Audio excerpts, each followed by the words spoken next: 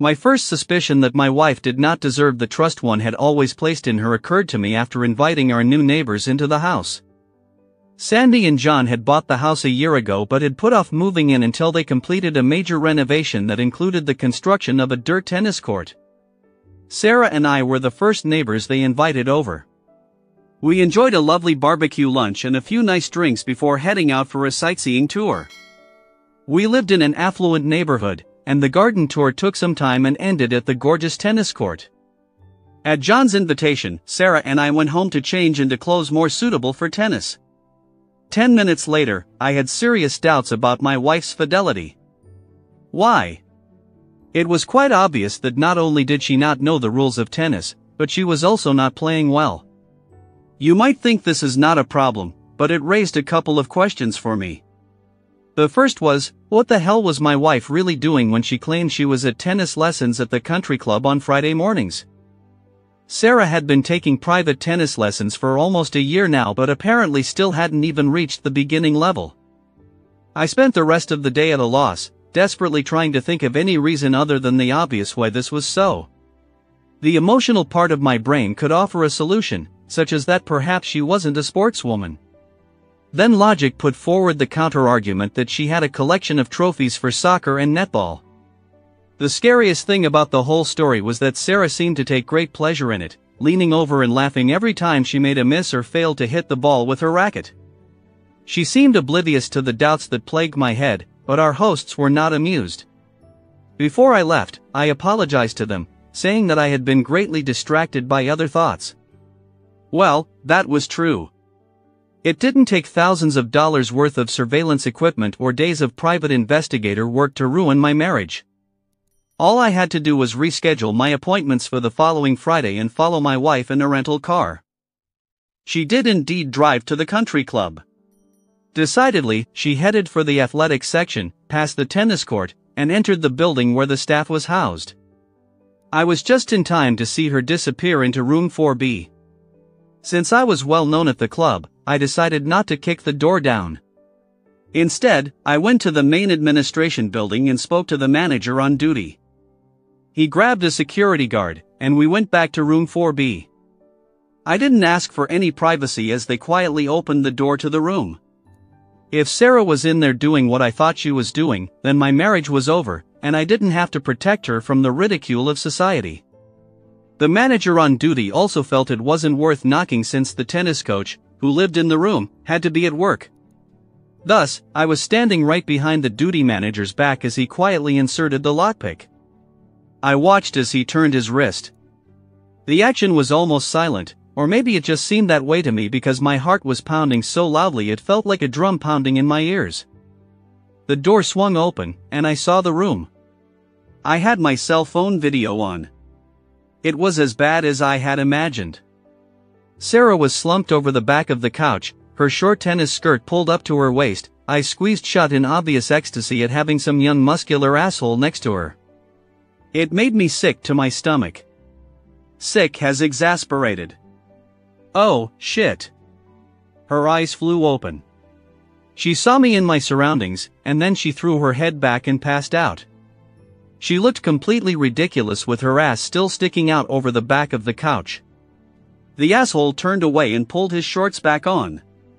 The manager on duty fired his employee while I removed the wedding ring from her nerveless fingers. I'd done nothing to protect her modesty. Why bother? She didn't seem to have any modesty at all anymore. Then I grabbed the shithead by the shoulder and looked meaningfully at the manager and the guard. With a barely perceptible nod to each other, they turned away and looked in the other direction. My fist broke the young man's nose and probably his cheekbone, and my ungentlemanly knee at least helped him go soft for a week or two. He was conscious but lying on the floor. Unconscious people don't cry like that, and Sarah was in no danger of swallowing her tongue in that position, so we left the room. If Sarah and her handsome boyfriend wanted to run away together, I personally didn't care. As a couple, we were broken up. At least, that's what I thought. Admittedly, it was hard for me to give up the love I'd had for over 20 years. Sarah used this to her advantage and hit me with everything in the Cheater's Handbook, chapters 1 through 14. She felt old and worthless when a young man seduced her, blah blah blah. Damn it, blah blah. At first, she begged me not to tell our kids about it because there would be no coming back from it. For a while, I agreed. She assured me that she had never cheated before, and if I'm any judge of people, and this judgment has become hugely prevalent lately, I thought she was telling the truth. I told her that since she was 100% responsible for the breakdown of the marriage, she was also 100% responsible for fixing it. She accepted the challenge, and I have to say I was secretly hoping she would convince me to forgive what she assured me was her first breach of marital fidelity. Yeah, that damn love tap that never wanted to close. Besides, everything she was saying gave me an uncomfortable feeling in the back of my head. Would I have the strength to resist if a beautiful girl who was 20 years younger than me tried to seduce me? I hoped the answer would be in the affirmative, but who knows? After a little thought, she asked me what it would take for me to forgive her. I gave her an impossible goal. She'd have to break up with that asshole, erase from my memory everything I knew about her affair, and erase the tape of her leaning over his couch. In other words, I hadn't given her what I thought was a chance.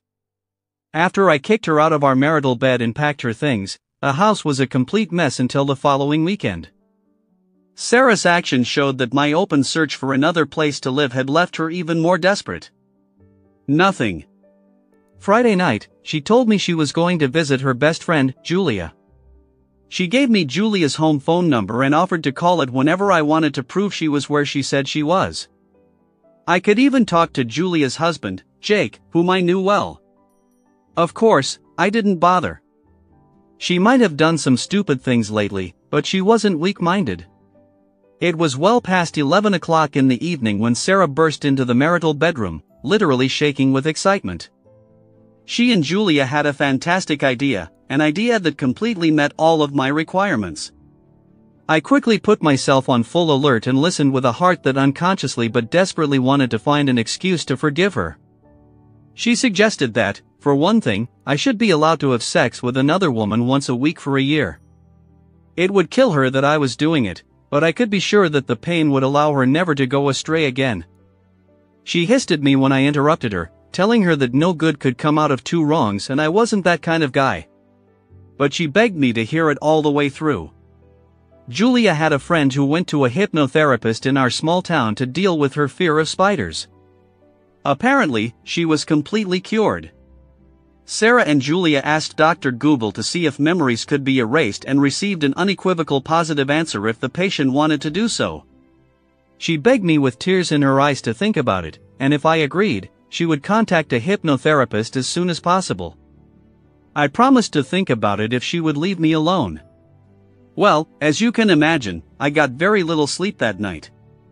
This idea seemed to give me the excuse I'd been waiting for. I was sure that the whole experience had scared Sarah enough that she would never break her vows again. Her plan also met the criteria I had set for her. I challenged her, and she seemed to accept it. Going through the therapy she suggested would allow her to get rid of the boyfriend, at least in my mind. It would, of course, erase memories that I otherwise just couldn't forget. In the morning, I sat down at the conference table with my calm, confident wife. I explained that under no circumstances would I sleep with another woman. Sarah seemed a little worried about this until I ended my tirade by saying that I would cooperate fully with a hypnotherapist who would withhold my knowledge of her affair on one condition. She had to assure me once again that she would not use my newly erased mind to cheat in the future, nor would she use her recent experience to be more careful not to get caught next time. She cried when she saw this further evidence of my distrust of her but recovered enough to convince me that it was impossible. This whole episode had scared her to the core, and there was absolutely no way she would jeopardize a relationship that was on the brink of disaster. She will never hurt me again. She loves me. When I was satisfied, she wanted to pull me into the bedroom to seal the deal, but I just wasn't ready for that. I asked if she had been tested for STDs, and my heart was relieved. Fortunately for us, the following Wednesday afternoon, the hypnotherapist had a cancelled appointment, and Sarah took advantage of that. We agreed that I would leave for work early and Sarah would stay home to remove any evidence that she had slept in the spare room and any other evidence that my mind had recently cleared of bad memories. We agreed to meet at the practitioner's office at 3 p.m. As usual, I arrived 15 minutes early. I walked into the clinic and said hello to the receptionist. She let me fill out a new patient questionnaire. It was a little after 3 when Sarah burst into the office. I had just returned the form and sat down at the desk. She looked a little annoyed, complaining loudly about the accident that had caused the direct route she was trying to take to be closed. At the end of this denunciation, the secretary said politely, "Come in," and pointed to the door in the reception area. Sarah was already up, so she made her way to said door and knocked before turning the doorknob and crossing the threshold. I got up and followed her but was halfway across the reception area when I heard an unfamiliar voice, surprisingly loud and raspy for a woman. "Hello again, Mrs. Brown. Have you lost weight?" I froze, and in the silence that followed, the receptionist called out to me, "You must have been here before, Mr. Brown. We already have your information in the computer."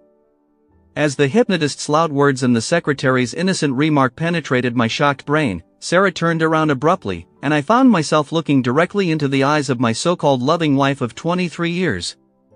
She was unnaturally pale, and panic was red in her eyes. She quickly lowered her gaze to the floor when she saw me looking at her. I took a deep breath as the true story of our recent past regained its inevitable shape in my mind. All the pieces of the mosaic came together on their own. The picture, it turned out, was ugly. There was no more doubt. My once idyllic life had been shattered. I realized now that it had happened a second time. I'd always considered my wife to be intellectually equal to me, but recently she had done some really stupid things. Or was it overconfidence? Whatever the case, by acting this way, she has ruined our lives, and many will feel it for themselves. We both stood frozen in place for what seemed like an eternity.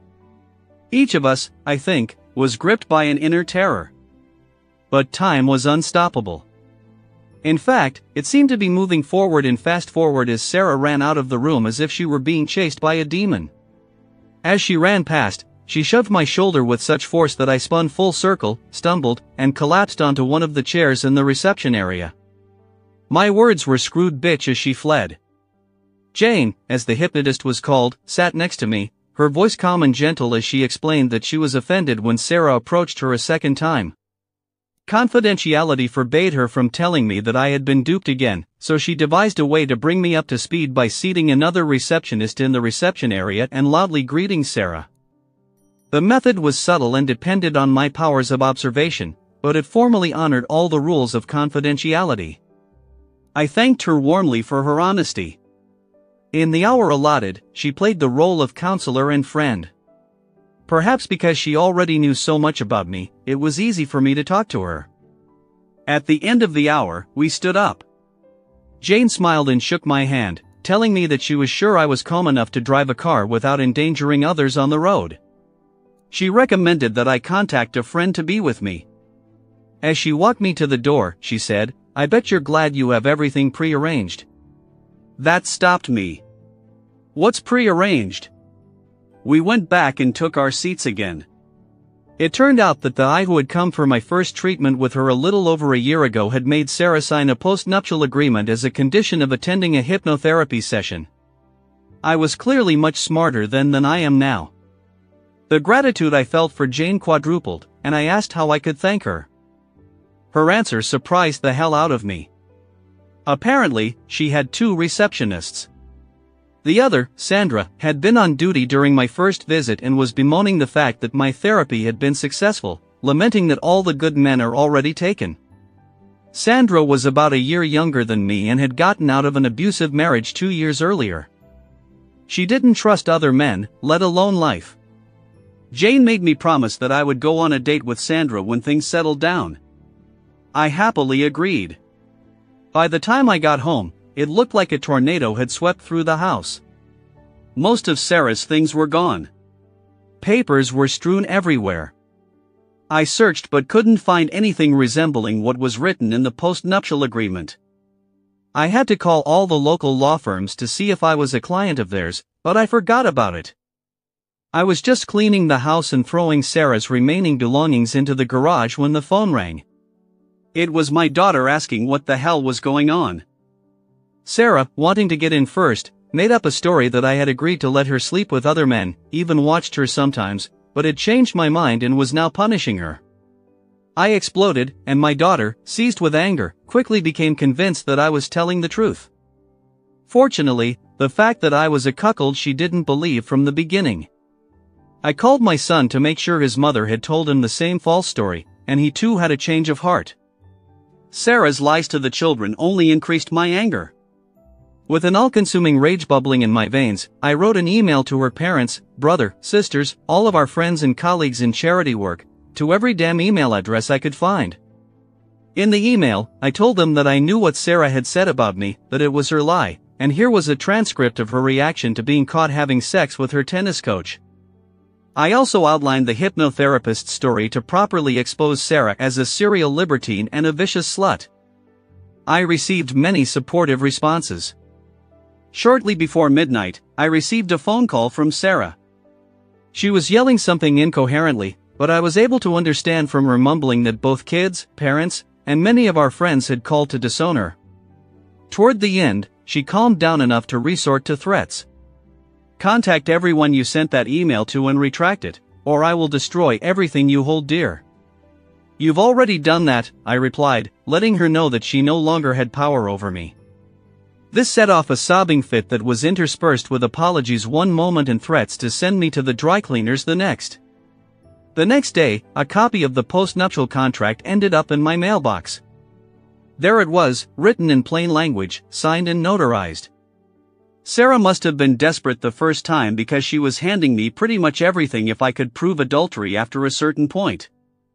I called a lawyer and began preparations to divorce and got my ex-wife. By the time the divorce was finalized and the bailiffs tracked Sarah down to collect what was left of her personal jewelry, most of it she had sold to feed herself, I had heard from various sources that she had reached out to old friends for support, but all doors had closed in her face. The last I heard of her from my daughter was that Sarah was living off the funds of one of the charities she used to help run. Shortly after that, she disappeared without a trace. My daughter still gets a card every birthday with no return address on it. As for me, I did go on a date with Sandra, a date followed by another date, and then another, and another, and another. You get the picture. We were both very reluctant to open our hearts at first, but eventually, we got married. Jane was a bridesmaid, and we are now living happily ever after.